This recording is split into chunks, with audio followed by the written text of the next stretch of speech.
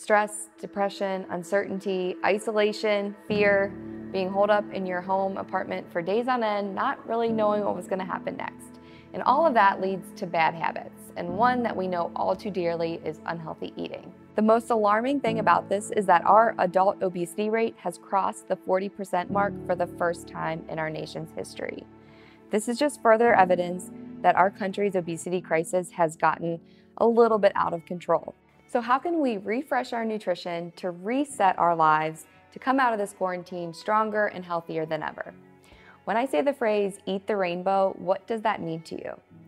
Well, taking yourself back to kid days, it's quite simple. Eating the rainbow is eating a wide spectrum of colors from fruits, vegetables, and whole grains.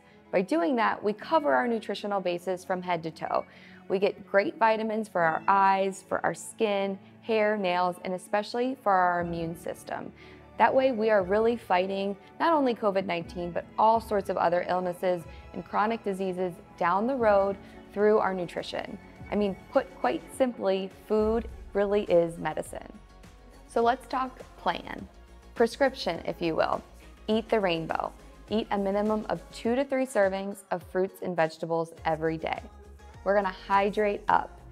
Consume at least 64 ounces of water every single day. Eat from the sea, the earth, and the sky. So think fresh and unprocessed. Really just fresh and delicious, less processing, the better. Things that you make in your kitchen that come from the grocery store.